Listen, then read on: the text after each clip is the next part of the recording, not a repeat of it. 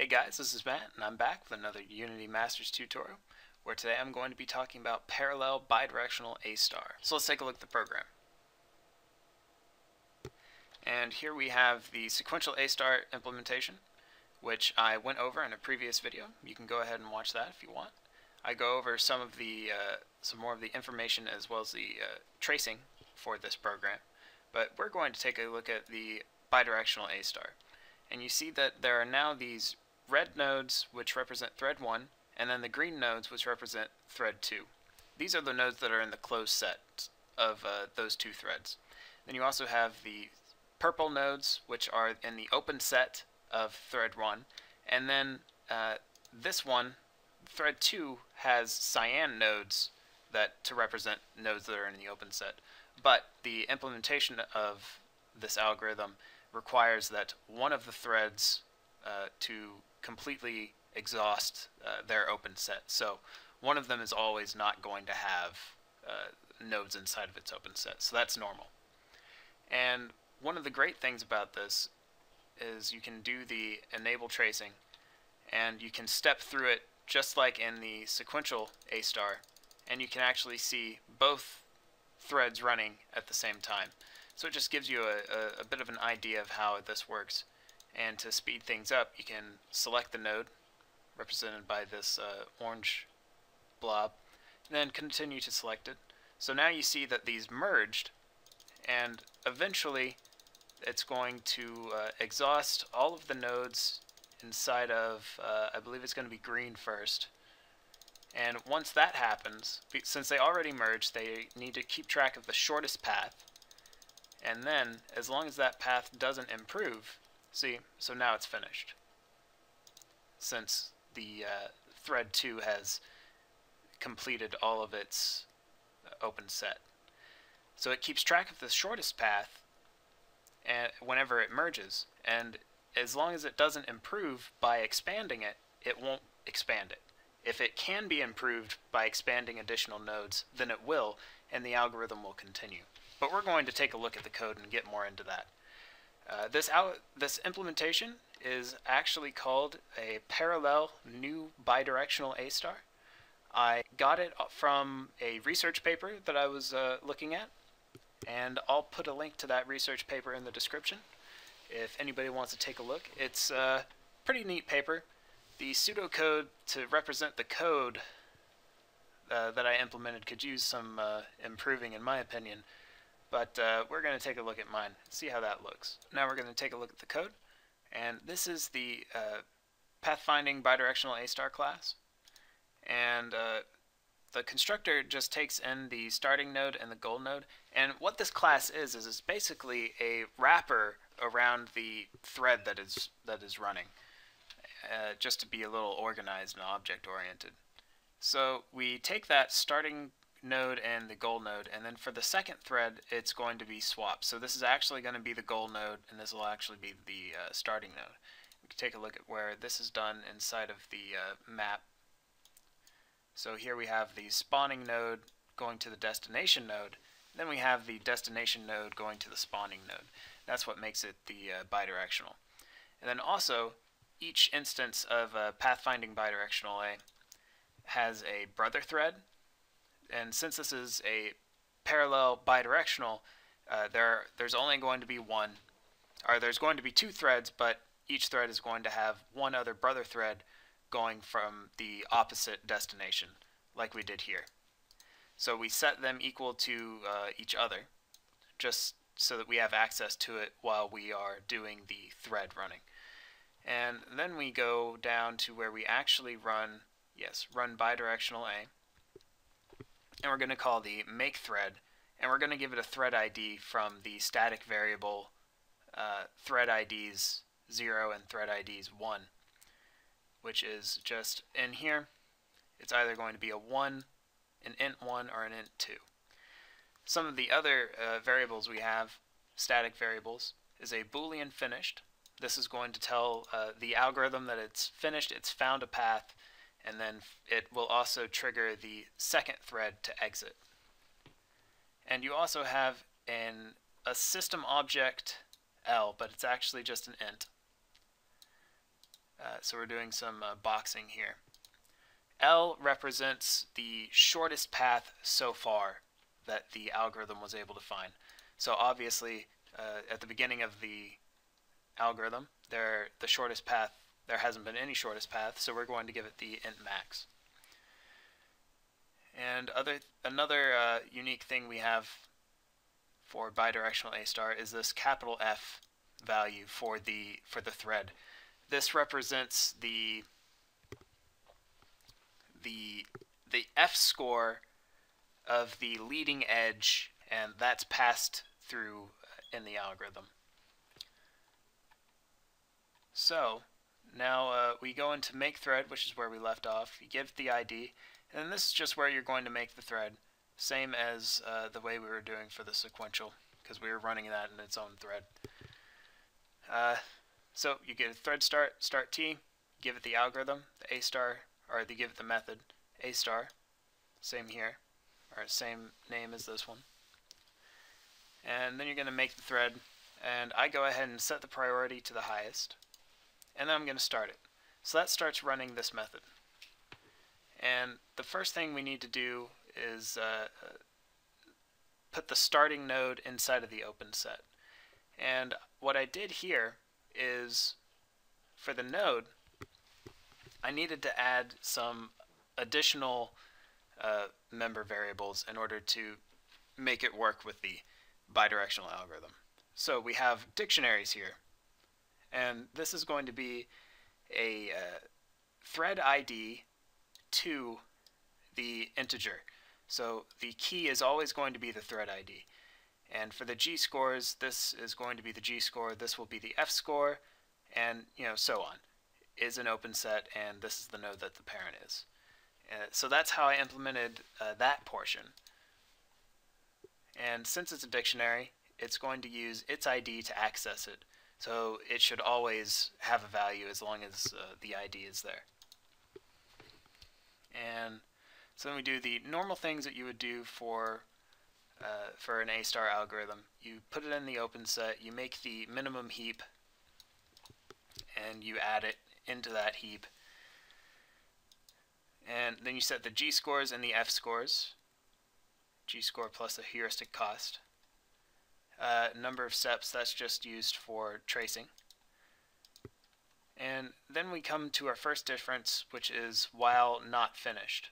Instead of it having elements inside of the open set, it keeps track of this finish variable, which is the static variable that we went over at the top.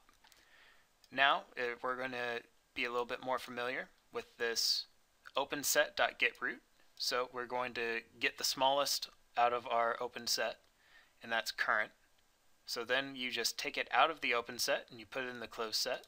This is really just for visualization purposes. Then you have current is current. Again, this is for tracing.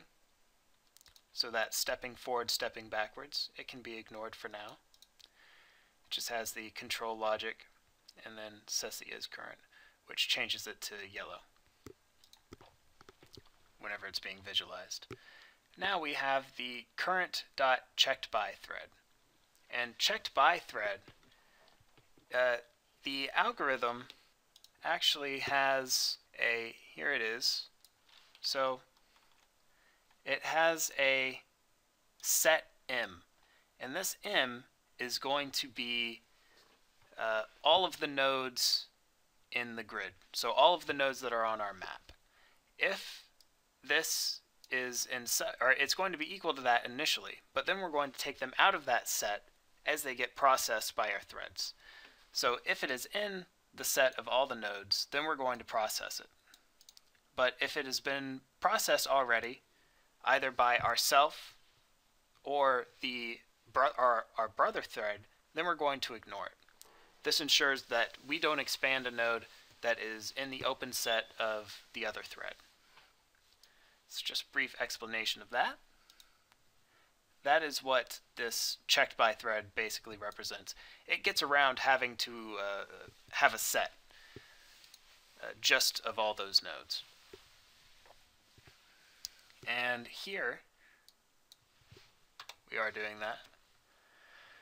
So we have the f-score is less than L. So this is what I was talking about with L being the shortest path so far that the algorithm, that the overall, both the algorithms have been able to find, since this is a static variable. If the f-score of the current node being expanded is less than that. So it's not going to expand the node if it doesn't have the potential to be the shortest path. And this does a little bit of additional pruning to speed up the algorithm. And then if the current g-score plus the brother's f-score minus the heuristic cost from the starting to the current is less than L. So what is this?